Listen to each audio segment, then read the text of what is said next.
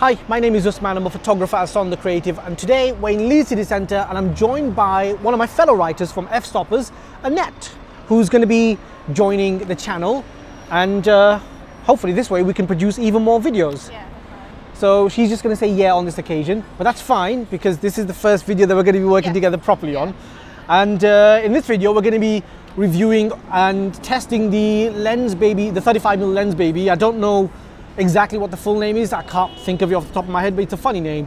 But I'm just going to call it the Lensbaby 35mm lens. Anyway, we're in Leeds City Centre. We're going to do a little bit of street photography and see what this lens is all about. I'm going to give you the camera first though.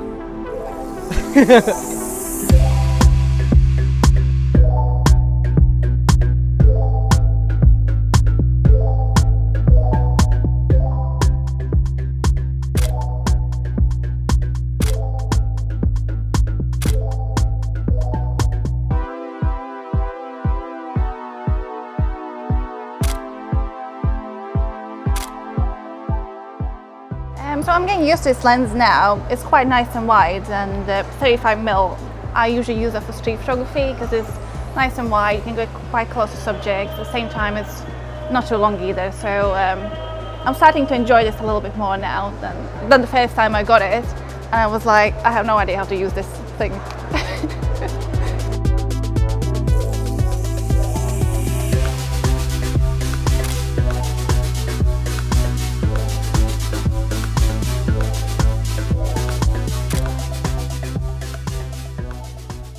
Yeah, so first impressions of the lens, I'd say build quality. Build quality is actually not bad. I mean, it's solid metal. It doesn't feel like a ridiculously premium metal, but it does feel really nice. The tilting features are actually really good as well. You can be a little bit precise with where you want the tilting features, but because it's completely flexible in terms of how or what direction you've got, you're not limited in terms of where you want the tilt feature applied. The thing that I don't like about this lens is the lock mechanism on the back of the lens, and it's just not that great. Like, I wish it was like a switch that, you know, you switch it on and it's completely locked, switch it off and it's completely, you know, loose, or you have like a switch and like a geared mechanism which allows you to tighten and loosen it, but also the switch completely locks it off, if you know what I mean.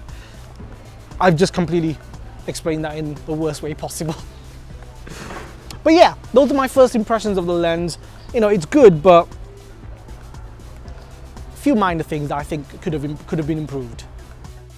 So as a company, Lensbaby aren't really known for producing lenses that have the best in terms of image quality or the sharpest optics, because that's not what they're interested in. What they really care about are lenses that have character and something that has a certain distinct look. And if that's what you're after, then the Edge 35mm has tons of character. The images that I was producing with it were genuinely things that I probably couldn't produce with other lenses that I have, and for that reason I really did enjoy shooting with it.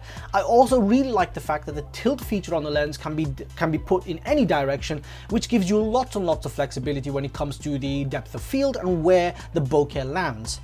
The issue is that this lens is a little bit pricey. At $450, it is difficult to recommend, especially considering the fact that Lensbaby have another lens available, the Sol 45mm f3.5, which also has tilt features that can move in any direction.